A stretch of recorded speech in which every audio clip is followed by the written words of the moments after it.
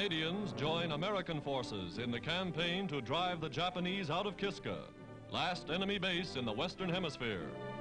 Canadian and American generals with Admiral Kinkaid, Allied commander, supervised the embarkation somewhere in the Aleutians.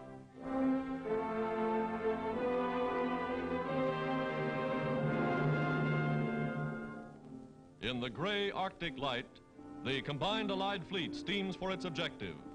Troops don war paint, camouflage, for what they expected to be the bloodiest of battles against a foe fighting to the death.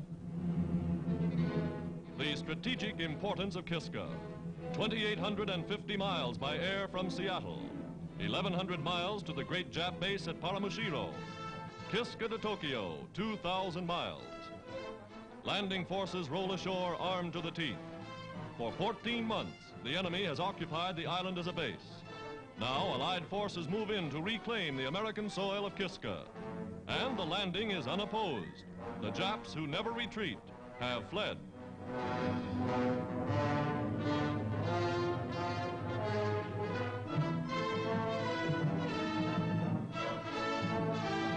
Bombed repeatedly from the air, the Japs were forced to live underground. Kiska, again in American hands, is a new stepping stone to Tokyo.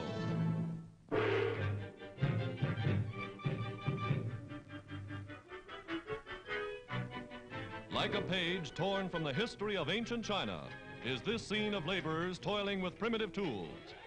But today, people of the new China are building airdromes from which fighting planes are repelling the Japanese invader. Working almost entirely without modern equipment, they are carving miracles out of the wilderness.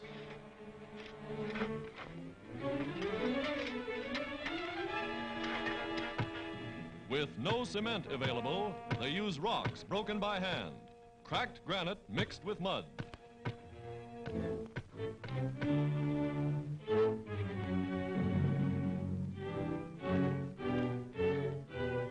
With no steamroller to flatten the landing strip, 300 men haul a heavy roller across the terrain. The mass power and courage of China's millions is proving more than a match for the Japanese. Already from airdromes like this, China is striking back.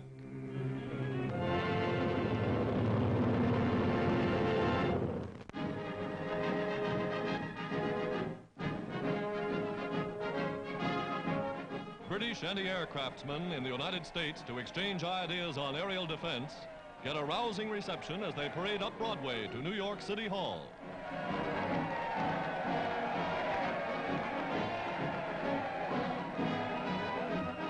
Veterans of London, Malta, and North Africa, they've downed many a Nazi plane. Now they're welcomed as heroes by New York's Mayor La Guardia.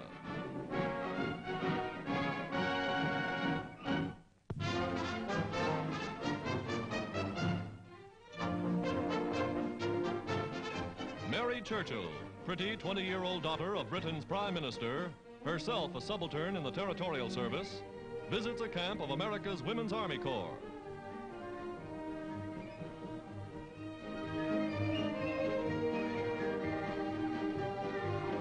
At a seaside post, she inspects a lifeguard unit and sees a demonstration of life-saving.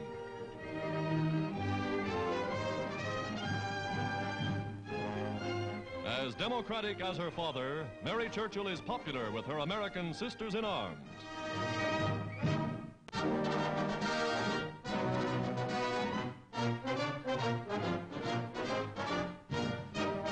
Speeding the machines of war, trucks, motors, tanks, from supply depots inland to ship convoys waiting at seaports, is the war job of America's vast network of 45 great railway systems. Moving an infantry division with full armored equipment requires 65 complete trains, more than 1,350 flat cars and coaches.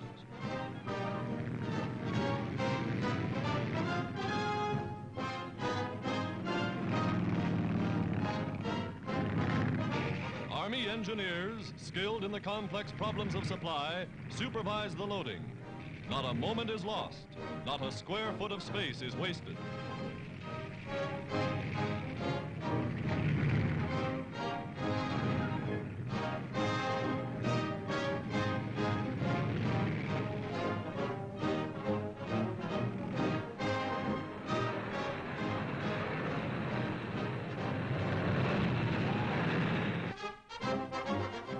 equipment loaded and lashed down for the trip, troops go aboard. In this way, millions of men of the armed forces were carried by American railways in the first 10 months of the war. From traffic control towers, railway dispatchers operate fleets of troop and passenger trains over 500,000 miles of track. On every line, troop trains have the right of way. Speed is the watchword.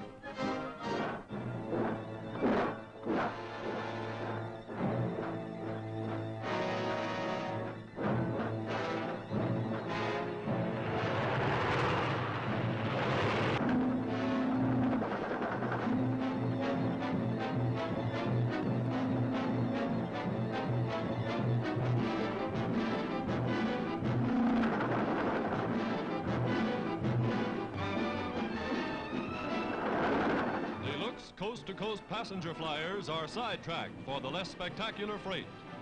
Freights with their cargoes for the fighting fronts must go through.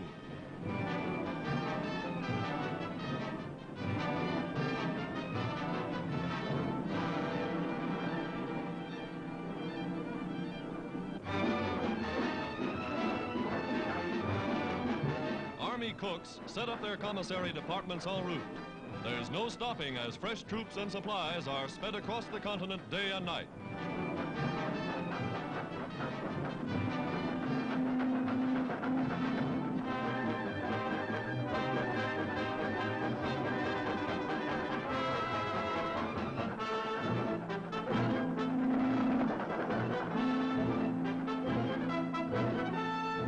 At embarkation ports, ship captains await the arrival of their war cargoes.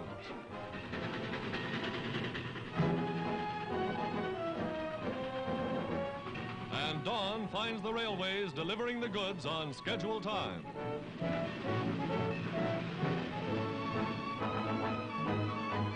Week after week, these veterans of the throttle are rushing more and more troops to swell the rising tide of armed forces being sent overseas.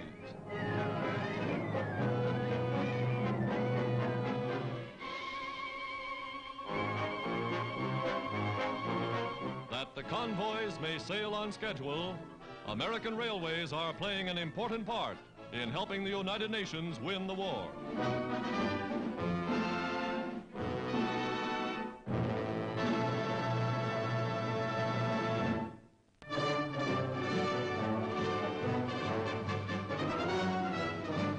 At an air depot somewhere in Australia, supplies from overseas are unloaded in vast quantities as General MacArthur marshals his forces for new drives against the Japanese. Powerful concentrations of material and equipment which already have delivered smashing blows on New Georgia and New Guinea. Allied bombers, liberators, and flying forts roaring across the South Pacific.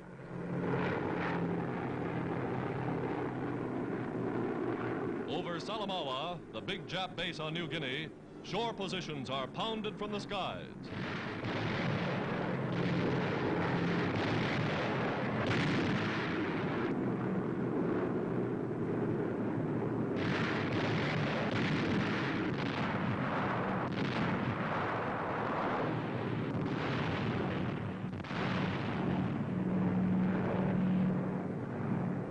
Down in that bomb-blasted jungle, Japanese columns are being encircled by Australian and American troops.